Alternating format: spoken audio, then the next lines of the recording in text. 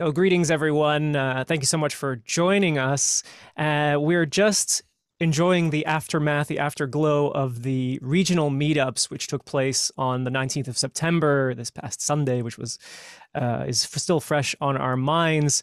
We had four sessions throughout the day, for what we call time zones, but actually it was many more time zones around the world in which individuals came representing many of the peace pop-ups that took place and have been taking place throughout this month in honor of International Day of Peace 2021.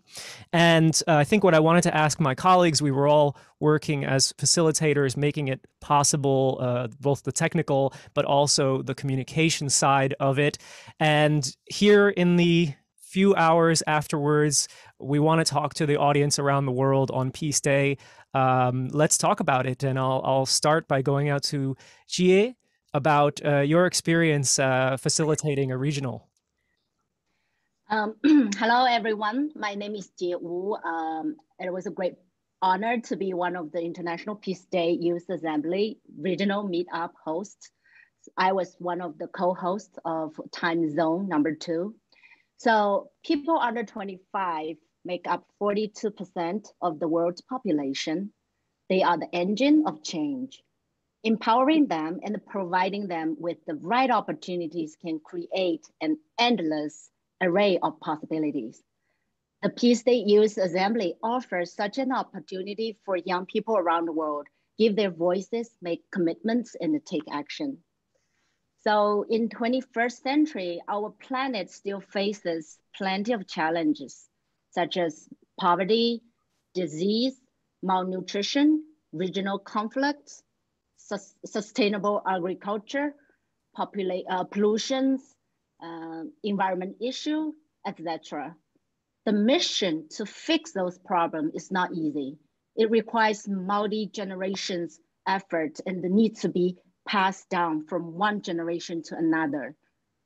So being part of the Youth Assembly gave me such an opportunity to listen to the intergenerational dialogues and witness that transmission. While I was hosting the meetup, I saw that is happening. Despite the language barriers, social anxiety some people may experience, and the difference in time zones, I saw the young people. They are interested in hard work. They are ambitious. They are eager for progress, and they are ready to change this world for the better. Seeing this makes me hopeful. Again, it was such a great pleasure. Thank you.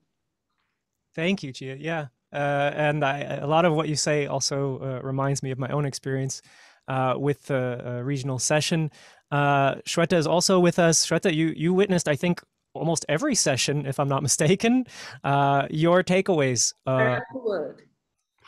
Yeah, it's literally like going around the world in one day. So we went through, we saw people joining in from, from Asia, starting with Asia and going all the way across to Latin America. And it's been, yeah, it's quite an amazing thing. So last year when we did this with the sort of 100 youth who showed up, and we did a declaration that ended up in a declaration that went to the UN. But this year it was really about personal commitments. So it was really about actionable commitments that they are already doing, and they are sort of bringing in through their pop-ups, through their, through their work that is happening every day. And it's been so inspiring to just, look at the actions that everyone's taking in their everyday lives, and to experience that commitment and that, that energy that they bring.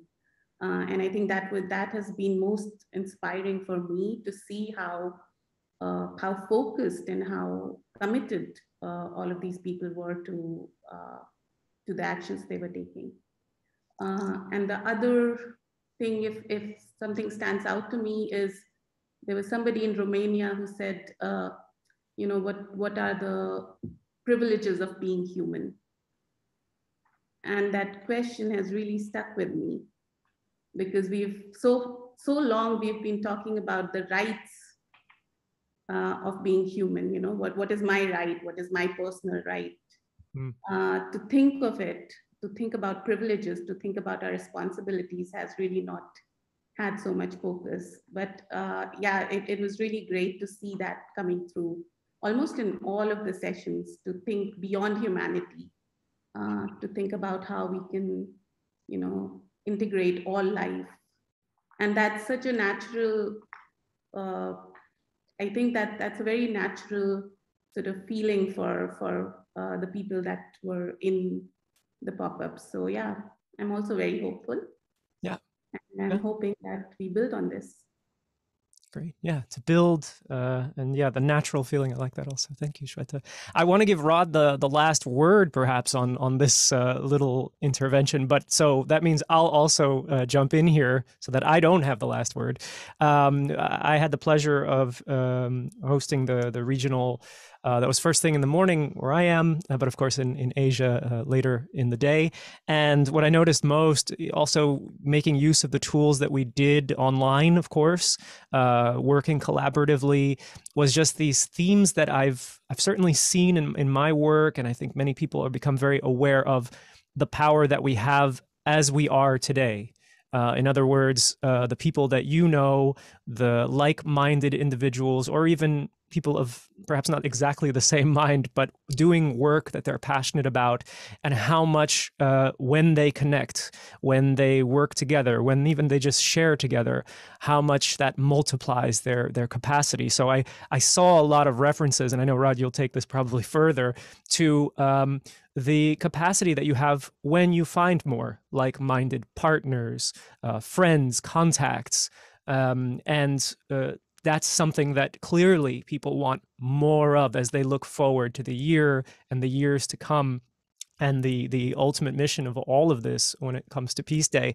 So I saw a lot of notes about the capacity and power that you have on a regional level, but also awareness of the connections around the world, no matter where you are, that the kind of work you're doing locally, there's someone else doing inspiring and related work somewhere else very locally, and that it is possible and even interesting to connect. And maybe that's not new, but it is an interesting level of awareness if you now are very in touch with that fact and then build on it, connect, show up, look forward as we are to what happens after regionals and now after Peace Day.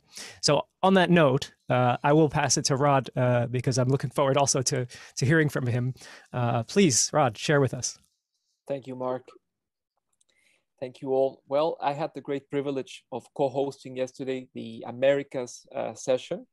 And in that session, we had change makers from Mexico, Colombia, Jamaica, Canada. And I was impressed to see the level of support, especially something that really touched my heart was the presence of the keynote listeners. We had contemporary indigenous leaders, futurists, and people, I'll just mention their names like Avon and Aftab, Nina, Brother Phil. They came with such a level of humility and support and willing to synergize with the vision of the young people that shared their experiences. Definitely was also very touched by the level of process standardization from the core team, because we had the slides and we had the script, and all was extremely structured, and at the same time there was room to bring the heart and to bring that improvisation. And a testimony of that interplay between discipline and standardization and just cultural flavors is the incredible work of Laura, who did an incredible graphic recording of our conversation. I'm sharing it because it was so inspiring. You can see during the America session, there was a great focus on how can we actually participate in public policy formulation, how can we share our connection and resources, how can we also bring healing through community and dancing care. And a very important topic that was mentioned both by the young change makers and the keynote listeners was the indigenous leadership. You can see it on the top of the drawing. The understanding that there's something about indigenous wisdom that is really relevant to reimagine the kind of solutions we need to face the current challenges.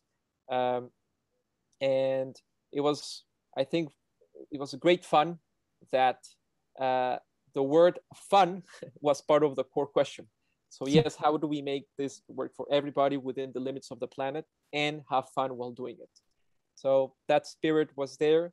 And overall, I'm grateful for, you know, all the organizers and the team for making this possible, and, you know, connecting these local pop-ups, regional meetings, and now going forward to the global meeting. So all the best in the upcoming dialogues.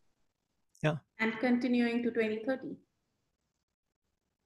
Sounds good to me. Thank you so much, everyone. And we'll see you all soon, I'm sure.